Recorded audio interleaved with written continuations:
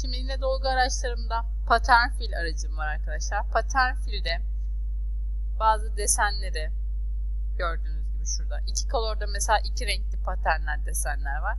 Renkleri de şuradan belirleyerek desenleri kendiniz ayarlayabiliyorsunuz.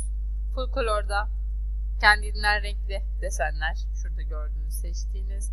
Bitmap'te de resimsel desenler var. Mesela işte çilek resimleri ya da işte şöyle ataşlar vesaire gibi burada gördüğünüz resimleri kullanabilirsiniz.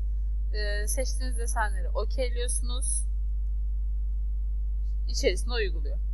Şimdi bu paternlerin içerisinde şu iki color seçeneğinde arkadaşlar şurada create diye bir seçenek var. Bu create seçeneğiyle buradaki gibi kendiniz geometrik şekillerden oluşan isterseniz paternler yani desenler yapabiliyorsunuz. Mesela create'e tıklıyoruz.